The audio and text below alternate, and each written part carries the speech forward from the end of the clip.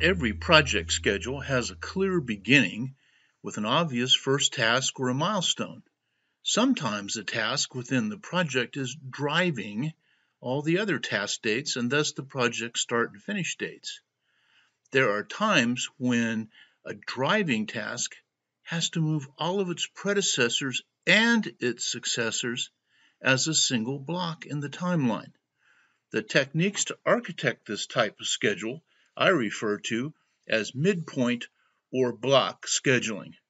What powers this technique is the start to finish sequence type. The project I'm displaying is a simplified training schedule. The training event, that's the one that's in red font and with the red bar, it's a constrained task due to the contract dates, and so all the successor tasks will be affected by the training event's finish. The tasks that precede it depend on when the training starts. There can be no delays in the schedule if it's to be executed smoothly. The training event's start and its preceding tasks are bound by start to finish sequencing. The training event's finish is driving successors normally. Let me demonstrate how this is working. I'll delay the training event a week.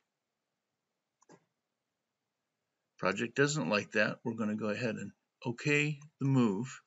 And it's constraining the event as it should since it's contractual. But as the event moved in the timeline, did you notice that the preceding events moved right along with it? Now, in a normal waterfall, there would have been a gap between this training event and the travel to the class event, resulting in a delay.